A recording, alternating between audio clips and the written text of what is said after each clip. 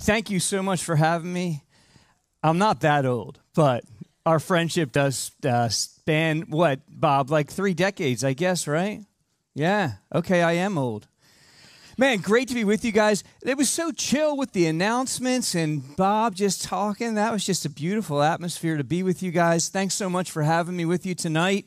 It is really special to be back here again for Sizzilin Summer. Again, my name is Matt Stokes, and I'm just going to tell you right up front, I have one real goal this evening, and that is to present to you the gospel of Jesus Christ.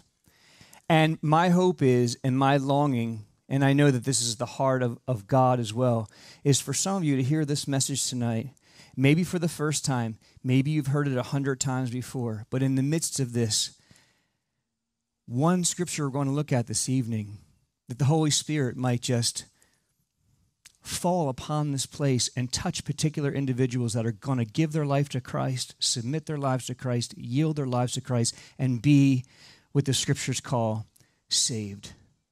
So if you would, I'm just going to pray just in my own heart for just a minute, and then I'm going to ask you to look at one verse of scripture with me. Speaking in the stillness of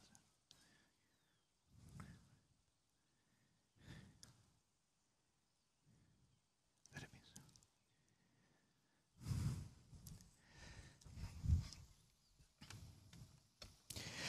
I'm glad that most of you may have brought your Bibles with you, but you really aren't going to need to turn to this one verse of Scripture because most of you have probably heard this verse before. Most of you have probably committed this one verse to memory. So I'm going to just recite it for you by heart. Are you ready? Say yes. It's John chapter